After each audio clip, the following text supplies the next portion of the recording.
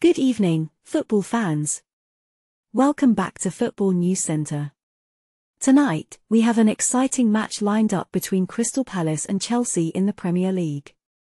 Both teams are looking to secure a much-needed victory. Crystal Palace has had a rough start to the season, losing 3 of their last 5 matches.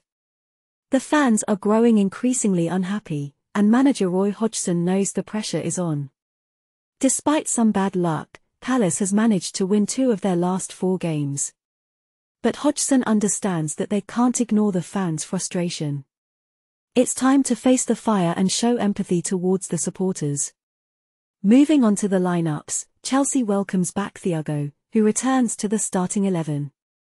Crystal Palace will be fielding Henderson, Munoz, Anderson, Richards, Mitchell, Lemar, Wharton, Ayew, Hughes, Matheus Franca, and Mateta.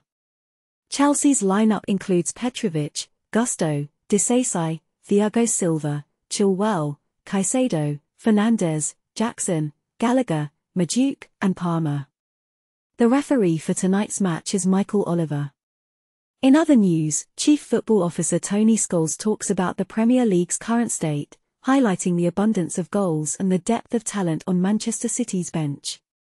Although his voice might not be the most exciting, let's appreciate the excitement the league brings. Crystal Palace has been struggling to keep a clean sheet, with no clean sheets in their last 12 matches. This is a concerning statistic for them. On Sky's Monday Night Football, we have a special guest, Jamie Carragher. He's speaking the language of Crystal Palace fans, sharing his insights and analysis. Now, let's talk about the importance of tonight's match for both managers. Mauricio Pochettino has yet to find success against Chelsea and win over the fans. Roy Hodgson, on the other hand, is facing calls for a change in management from some Palace supporters. With Chelsea losing their last 2 matches and Palace losing 3 out of their last 5, both teams are feeling the pressure. Palace, currently in 15th place, must be nervous as they risk getting drawn into a relegation battle. Palace's attacking threat has been weakened by the absence of Eberechi and Michael Olise due to hamstring injuries. Chelsea, on the other hand, would love to face Palace every week.